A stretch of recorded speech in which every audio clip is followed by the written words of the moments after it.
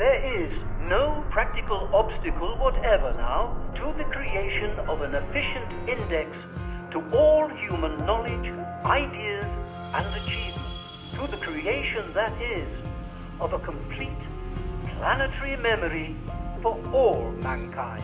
For Wells, the world brain had to contain all that was learnt and known, and that was being learnt and known.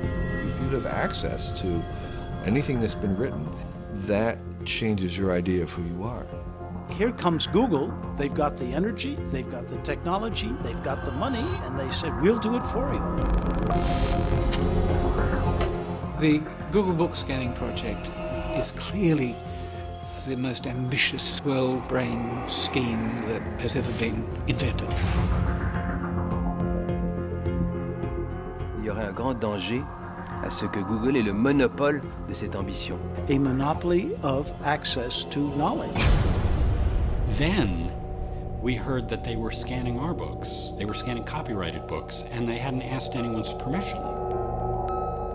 Copyright liability in the United States can be quite extreme, $150,000 per copyrighted work. Artist does not own their ideas.